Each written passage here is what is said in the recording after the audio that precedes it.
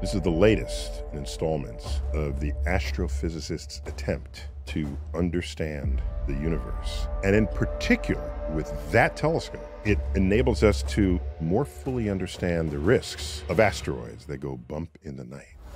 But let's back up.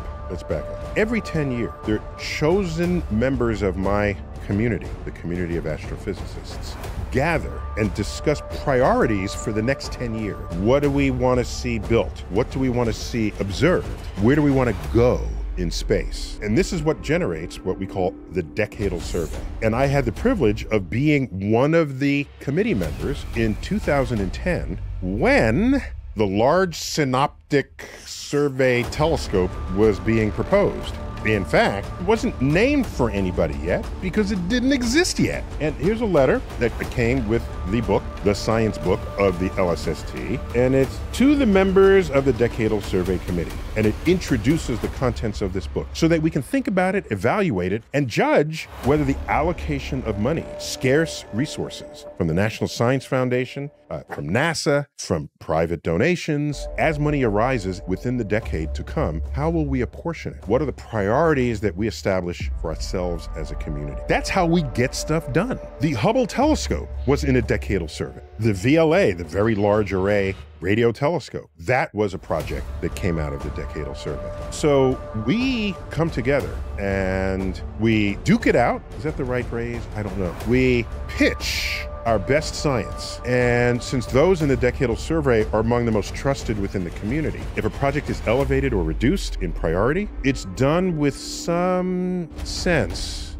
that things landed where they needed to, where they should be, for the greater good of the astrophysics community. Well, monies got allocated, and what was the goal of this telescope? To not simply image the sky, that's what every other telescope. This Large Synoptic Survey Telescope would take multiple images of the sky every single night, stringing them together and basically making a movie of the night sky. Now, we don't think you need that, naively, because you look up at the night sky, the star is there tonight, and it's going to be there tomorrow night, and the night after that, and the night after that. But how do you discover things that change?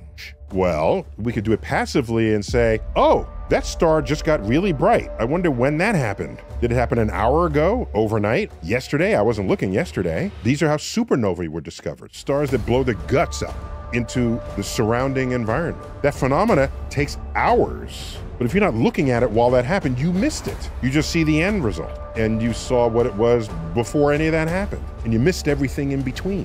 So we know that stars vary in brightness. We call them variable stars. They'll vary over days, typically. The fast ones are 12 hours, 24 hours. Others will vary over weeks, some months. That's a time scale you can come back to the telescope, take an image, oh, it got a little brighter, oh, it got a little dimmer.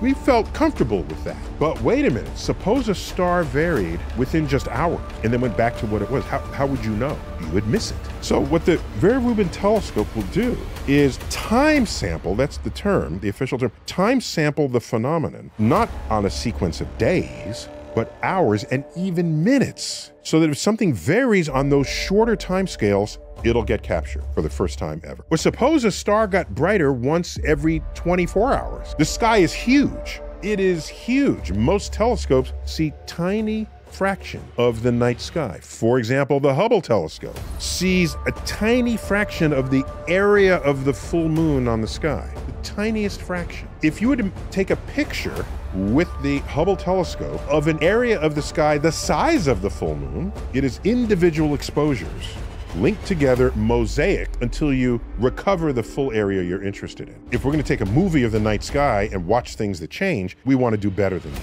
One of the main features of the LSST telescope is the size of its camera. The LSST camera is the largest digital camera ever made. It's the size of an automobile. It weighs 6,000 pounds. The detector is called a CCD. It's what's in all of your phones, charge-coupled device, and it digitally records what's out there across the entire focal plane of this telescope, which is so large.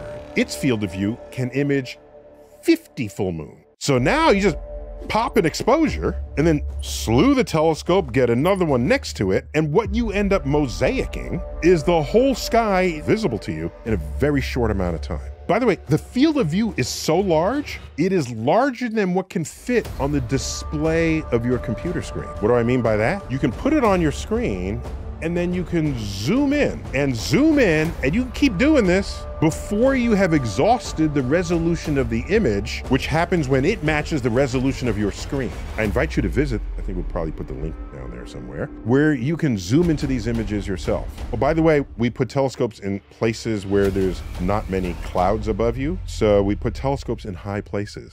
This one in the Andes Mountains of Chile. My thesis data many moons ago were obtained in the Andes Mountains of Chile. And you have excellent access to the Southern Hemisphere while you're there. There was engineering runs many months ago. That's where engineers check to make sure everything is doing what it's supposed to. And then there's what we call first light, very poetic and beautiful statement of when the first science is obtained from a telescope that's been under construction. So in the first data release, which is in all the news, you take a look at an image and you see some galaxies and some stars. Yeah, I expect that. But wait a minute, it's a movie. All of a sudden you see some of these objects are not stationary.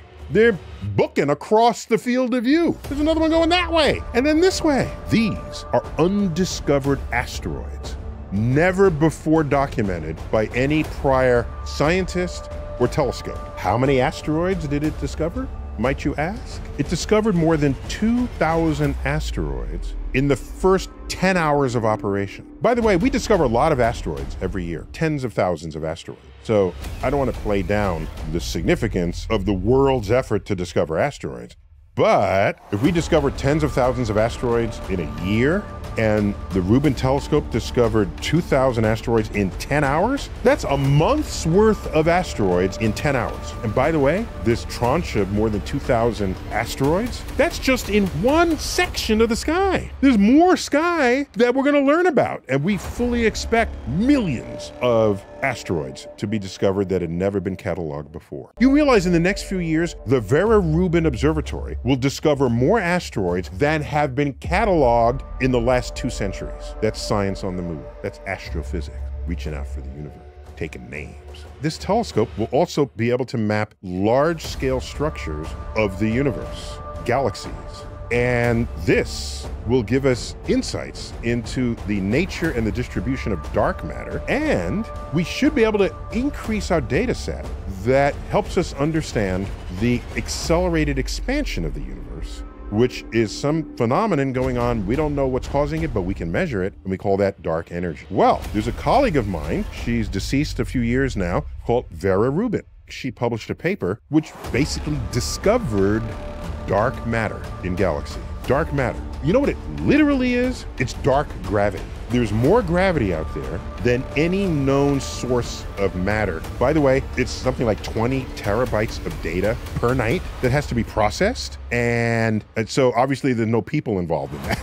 Well, people created the data pipeline, but the analysis, that's all automatic. Otherwise, it would take thousands of astrophysicists, thousands of years to analyze these data. So a feature of this telescope is that the public owns it in a sense, because all of the data will be made public as soon as it comes out of the processing stream. And that means with some tools that my colleagues will be developing, you can help us discover things that we might have missed. Not everyone knows what question to ask of data. You can have your own biases, your own expectations.